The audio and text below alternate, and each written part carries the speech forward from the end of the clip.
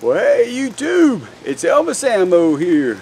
Hey, today we're going to do what I'm hoping is just a normal test. And you know how these things go. This is the first time that I've decided to, first time I'm going to shoot that new powder with my low heat method. And I'm gonna shoot it in the rifle. You're gonna just see it with me the first time. So I don't really know what to expect exactly. You know, we know that the powder isn't cured 100%, but it's working really well, and I'm not getting any leading. But so far, I've only shot it in handguns.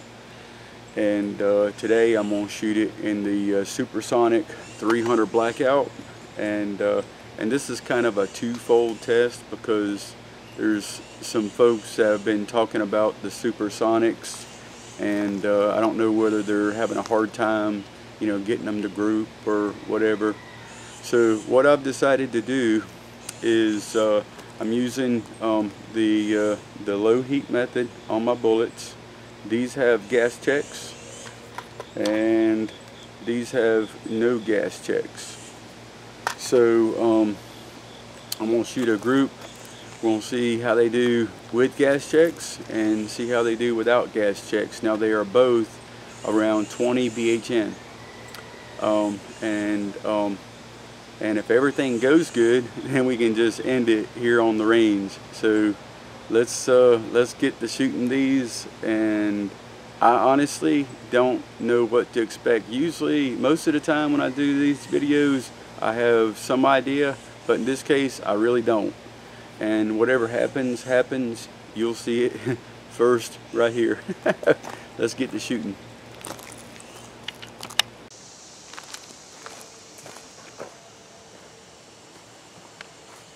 Alright, so we're going to start from a cold barrel, and we'll go ahead and shoot the ones with the gas checks first.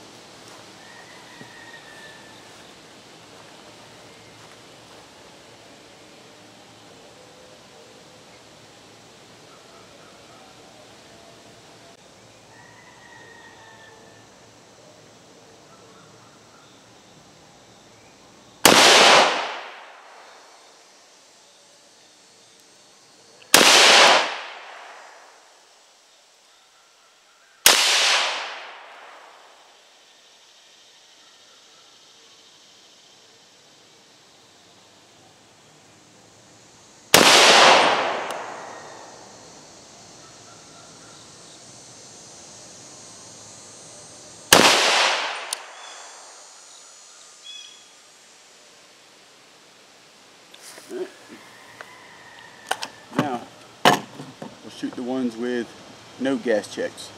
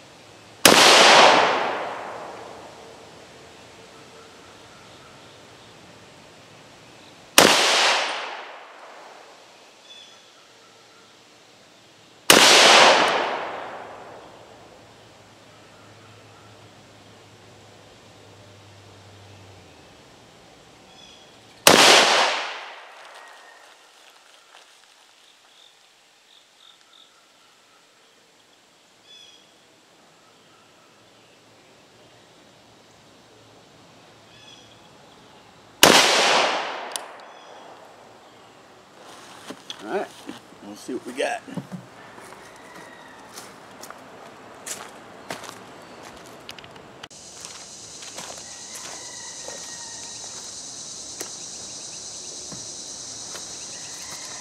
Alright, so what I done is I went ahead and loaded up some of the plinking bullets that I usually use, the ones that I bake at 400 degrees, and they were specifically around BHN 15. So because that last group that I shot, I was getting so much smoke, I wanted to see if the powder, because it wasn't cured fully, was burning off. So I'm going to shoot the regular group now and see how that group does. This is my normal plinking bullet that I would use just for plinking. Here we go.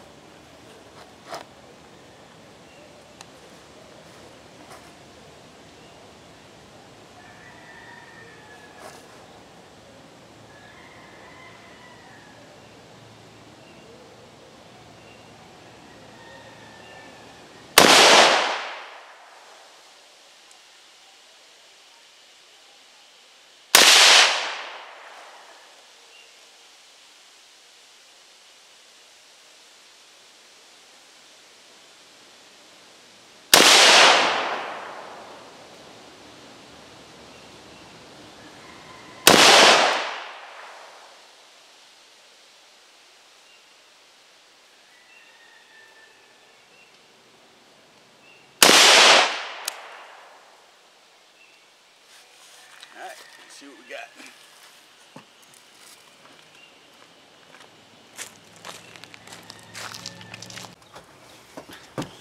Alright, you know, that was that's the drill. I mean, you know, you see it here. You know, just I was really expecting to, you know, go out there and really, you know, there's been some talk, you know, in the comment section and on my Facebook page, you know, about shooting the 300 Blackout Supersonic with this bullet right here. That's the 155, and it's the one that I like the best, you know. So I think some people are buying this one and trying it out. I'm not sure if they're having good luck or bad luck or somewhere in between. So I thought I would kind of put out a test that would that was really needed. You know, I just haven't had time to do it, and so I went ahead and used this bullet with my new low heat method, because I haven't been able to fire them out of a rifle yet. So I thought I'd get to fire them out of a rifle. I'd see it, you'd see it, and just show you firsthand. Whatever happens, happens, because I just had no idea.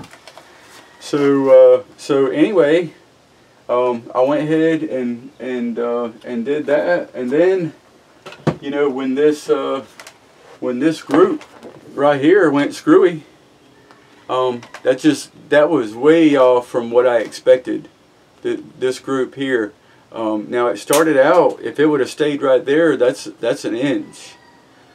And the one with the gas check, you know, it done fine, you know, but it's still I think it's still an inch and an eighth is what that measured, you know, with the gas check at 50 yards, an inch and an eighth. So, you know, I mean, that's okay, you know, but with the gas check, I would have expected that to do better at 50 yards. And then, so that's when I was like, you know what, I've got to try something else. I've got to throw something else in the mix. So I thought I would just go ahead and, because I knew that my plinking bullets without gas checks do better than this. And one of the ideas that I had was, I don't know if you seen it while I was shooting or not, but you know, depending on which way the wind was blowing, whether you would determine, you know, if there was more smoke or less smoke from this one versus this one, you know, the gas check versus the non-gas check in the 20 BHN low heat method. And this one looked like it was, you know, quite a bit extra smoke. So that's when I decided I needed to go ahead and shoot this group with using my bulk bullets that I always shoot for plinking. Except for this time, I didn't just grab them out of my bin of bullets that I plink with, because I wanted to make sure that I loaded them exactly the same as I did with these two that we were comparing. So you know, so I loaded up, you know, some, you know, with without well, no, this one. This was my go-to bulk bullet that I was using. So I just went ahead and went for the same one that I'd been using, and I even measured it first for BHN. Right here, I went ahead and measured it just to be sure, because I knew that this particular bullet was around 15, and sure enough, it was around 15. But that was important to note doing the test, that it was 15 BHN. So I did that, and that was kind of what I expect, you know, at 50 yards. And you know, and I've done these videos, I believe, before with this bullet, but you know, that group right there was an inch at 50 yards with no gas check, which is satisfactory to me for plinking. Yep, yeah, 1 inch. I'm measuring center to center. Might be just a hair less than an inch even, but this one here was an inch and an eighth. That's what that one was. And this one would have been an inch, but this one right here went 3.5 inches that way, and the other one went 3.5 inches this way off the paper. You know, I don't know what that was about, but that was the gas check with the new method. Gas check, no gas check with the new low heat method, and this was my ordinary plinking round that I use with no gas checks right here. So so anyway, so now, you know, what happened? You know, well, you heard me say that I thought I seen, you know, a lot of smoke, you know, when I was shooting. And that's what made me think, you know, I need to shoot this group. So, you know, the smoke, you know, well, that's what the gas check bullet looks like, you know, with the low heat method. That was my gas check that I put on there. And this was the same bullet, no gas check, low heat method. And we know I have some specific powder coming, you know, that's made for curing at low temps. So you know, we still have a lot of investigating to do here to find out what's going on, what happened. I know that this bullet is harder than the bullet that shot a good group. So so hopefully that's my suspect. I suspect that this bullet, because of its cure, shooting at pistol velocities was absolutely no problem. As a matter of fact, I've been getting better luck, you know, shooting with this low heat method in my pistols. But in the rifle just now, first time I shot it, I got a feeling, because of the smoke, that this was maybe burning off too much. It couldn't withstand the heat because of the cure level that it was at. So, but I want you to see exactly what's happening as it's happening. I mean, you know, so, I mean, you're learning right along with me. But that's, I just got a feeling that it was burning off, because I've seen that extra smoke, and I'm not sure if you could see it from your angle. And so, you know, then I knew that we were going to have to come back to the bench and just kind of explain a couple of things. You know, I hope I didn't miss anything, because I'm kind of, it was, you know, it was a little bit of a surprise, I guess, you know, to me. You know, I wasn't expecting this to happen. And this group, I really wasn't surprised. You know, I thought maybe, you know, just to give you some background information, you know, this is, I was using random brass, and now I did however use, you know, all of the same Lake City, but it was just random range brass. You know, I did look at the head stamps on it and used Lake City brass for all of the testing, so they'll all be the same. I did do as much as that, but I didn't, you know, fine tune the, you know, measure the cases and all of that. You know, just random brass, you know, clean prep brass. And by the way, you guys would be like, what did you load it at? What did you load it at? I didn't even tell you that. It's my normal load of 16.8 grains of IMR 4198. It's kind of one of my go-to powders for a lot of things. I love the 4198. But 16.8 grains of 4198, that's what I normally shoot in my bulk supersonics for this round. And you know, that's your typical, you know, you might get, you know, because when I'm loading them, sometimes I'll a lot of times I just load them with my powder measure and in bulk, you know, and every once in a while you might get one, you know, that goes astray somewhere, but for the most part, you know, no gas check works good.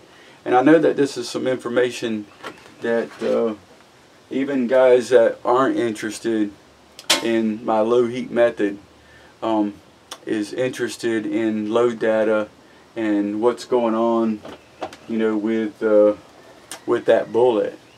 You know, I know a lot of people are trying to shoot this one, so that's what I'm shooting it at. So anyway, there's a little background on what happened, and you know, what went on there. You know whether you know, was it just random brass? Was it I went from this one, I went from you know, by the time I shot these three, that was 8 rounds. I don't think that the barrel heated up too much. I don't think so. You know, was it something else crazy that went on? You know, I measured the powder, you know, with my powder scale, you know, so that all of the powder weights were the same, 16.8 grains. At 2.035 was my target, but I think I was averaging about, well, here it is right here. I knew that they were growing on me. So yeah, 2.041 is you know, I was between 2.038 and 2.041 is where all my measurements were at. I knew that much, so I would just figure I'd share that with you, you know, if you're interested. So that's it. You know, 2.040. My target is really 2.035 in my rifle, but that's well within the bounds as far as I'm concerned. And 16.8 grains IMR 4198, and I'm using that 312 155 2R Lee bullet that I really like a lot, and they do good groups. But now we just need to wait for this new powder to come in, and we're going to do some more testing on there. I'm going to do some more comprehensive testing. You know, we're going to compare, you know, some different stuff here. You know, we'll do some gas checks, no gas checks, 400 method, gas checks, no gas checks, with the new powder that I have coming in that's made for low temp curing.